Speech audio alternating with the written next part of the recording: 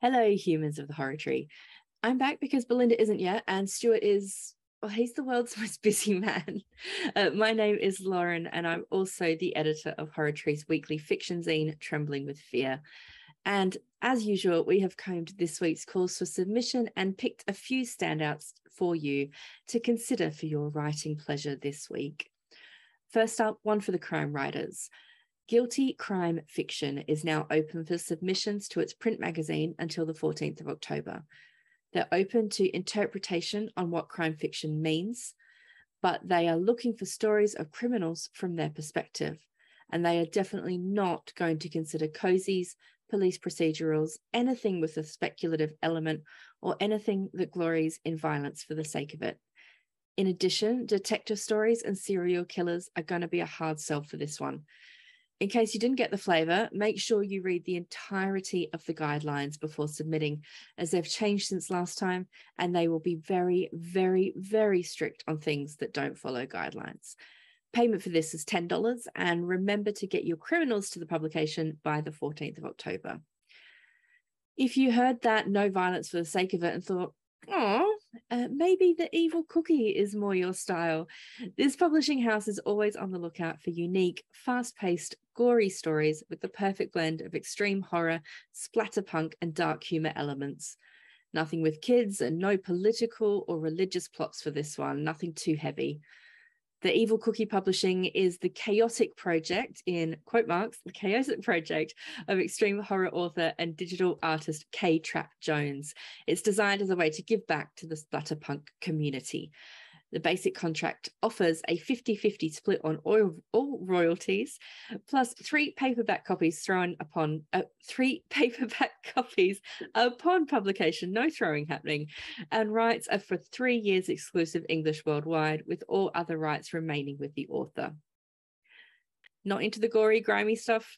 Head over to Escape Pod. The science fiction podcast is open to submissions until the 31st of May next year.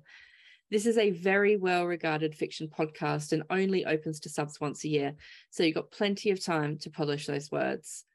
The podcast is interested in exploring the wide range that science fiction permits, but they want stories that centre science, technology, future projections, and or alternate history, and how any or all of these things impact individuals and society. It leans in the direction of escapism, hope punk, and optimism, rather than grimdark and gloom. And they do love a bit of humour too. Stories are published in both text and audio, but audio is the primary format, which means they prefer stories of high clarity and tight pacing. No experimental syntax here because it just doesn't work on audio. As for the details, short stories of original fiction from 1,500 to 6,000 words, reprints only can go up to 7,500 words, and novelettes are accepted as reprints only up to 8,000 words. Payment is 0.08 cents per word for original fiction and $100 per story for reprint fiction. It's worth noting that this is an SFWA qualifying market for original fiction. Again, there are strict submission guidelines, so make sure you follow them. New sci-fi authors might also want to consider the Mike Resnick Memorial Award for Best Science Fiction Short Story by a New Author. This is an annual award sponsored by Galaxy's Edge magazine and DragonCon that aims to continue the legacy of author and editor Mike Resnick in spotlighting wonderful new voices in the writing world. Eligible stories will be up to 7,499 words and be written by an author who has not had any work published, though there are caveats to what that means in practice, so do check out the submission page for full details. First place here will get a trophy, a cash award of $250 and have their story bought by Galaxy's Edge for publication in the magazine. So if you are new to the sci-fi world, make sure you check that one out. If you've been tinkering with an anthropomorphized character, I'm so glad I said that right. If you've been tinkering with an anthropomorphized character, take heed of this call from Lost Boys Press. They're looking for 8 to 10 stories about entirely new societies and cultures populated by anthropomorphized creatures. It's an opportunity to be utterly and totally crazily creative. because every genre qualifies and you've got 3,000 to 9,000 words to tell your story.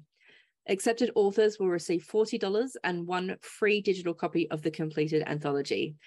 Best get that story about our feline overlords ready. And finally, because spooky season is upon us, it's my favorite time of year, let's turn to this special call from Black Widow Press. They're publishing a Halloween anthology titled Halloween Horrors, and the deadline for submissions is super tight. They will need to receive your stories by the 3rd of October. Stories must be 1,000 to 5,000 words and at least loosely related to Halloween. You'll retain all copyright to the story you submit, and while there will be no payment upfront, successful contributors will split 50% of the royalties. We don't actually get many Halloween-themed anthologies across the Horror Tree desk, so get in and support this one so we are absolutely flooded next year. And that's it for this week's highlights, but you'll find more awesome calls over on horrortree.com. So head to the site, pick your potions, and get writing.